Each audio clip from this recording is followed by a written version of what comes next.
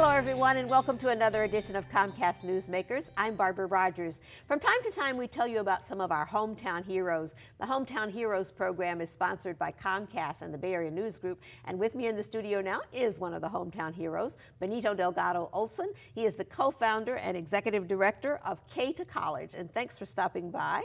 Well, thank you for having me. And congratulations on being a hometown hero. Well, thank you. Tell me, what is K to College? How did it get started? Well, sure. K to College is an organization I founded with some colleagues my senior year at UC Berkeley.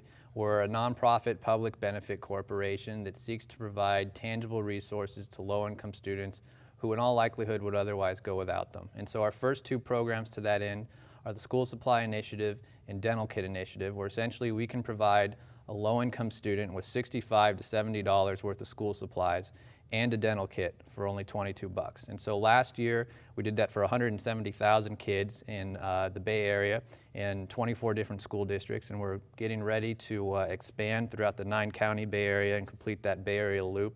And we're real excited about it, and so far so good. How are you able to do this so cheaply? Well, really, it just speaks to our business model.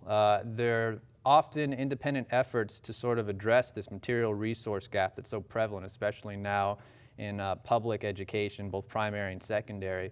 But there's not a collective, collaborative effort that partners with the districts and with business and with these other types of partnerships you can have with government to really drive down costs. And so what we do is say, hey, we're going to represent the total need. Poor is poor, whether you're in an inner city, a suburb, or a rural community in one of our northern counties. The same financial constraints exist for a family who is low income. And so what we do is fundraise on behalf of all those students.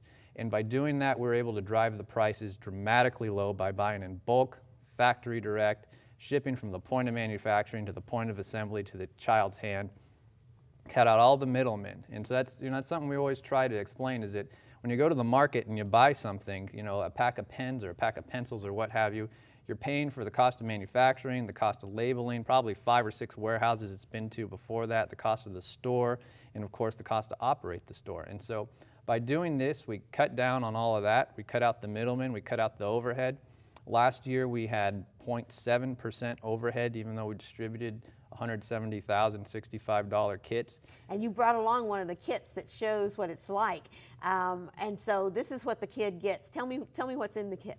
Well, sure. I took out a few of the choice items here, but it's basically the essentials and more. So you get your pencils, your pens, markers, crayons, glue, 2 glue sticks, a thick whiteboard that's lined on one end and clear on the other end to practice math, construction paper, binders. The way we really determined what goes into a kit is we actually partnered with the Public Policy School at UCLA and had them survey about 1,000 teachers with the leader of their group, someone named Katie Manis.